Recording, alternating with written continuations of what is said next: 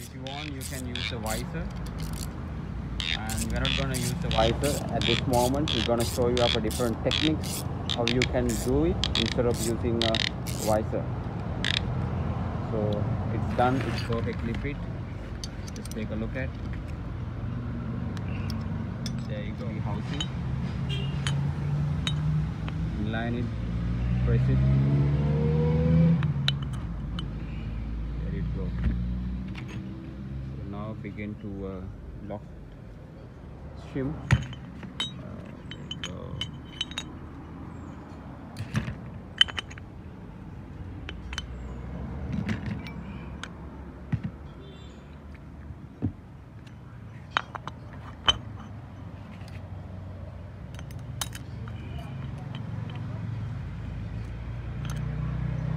Lock, the bearing will not fall back. Very nice. So now begin to install the rotor.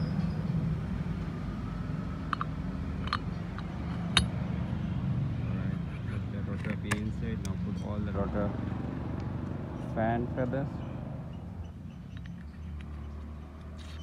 There are 5 feathers in it.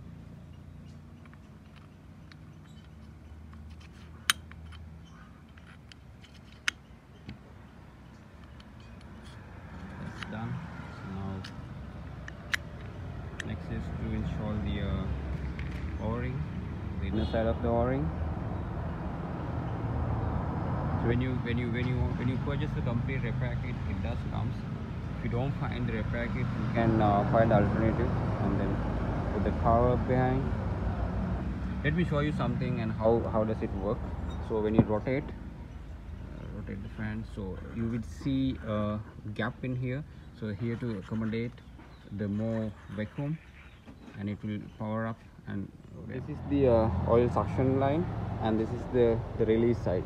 So when pressure comes, it keeps rotating and it get the more dynamo and more power because it has more gap here to build up the pressure. Just put the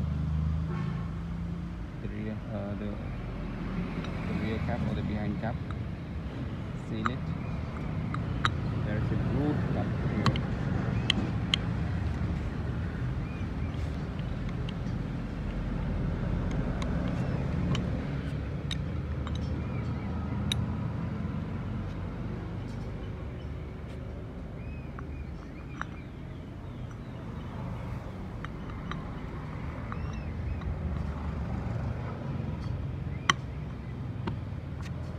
There you go, and put the 10mm ball behind it, seal it, fix the rear cover with the 10mm ball.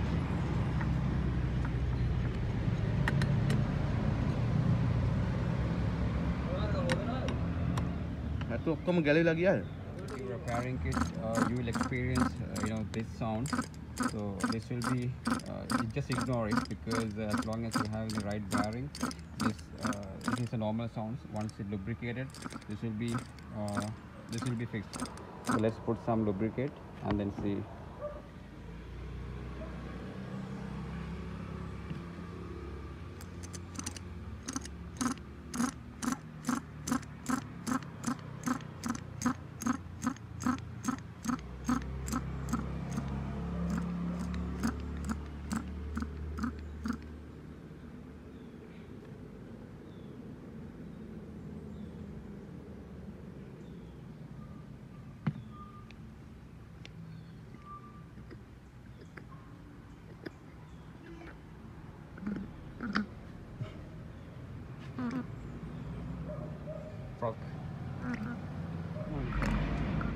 So this is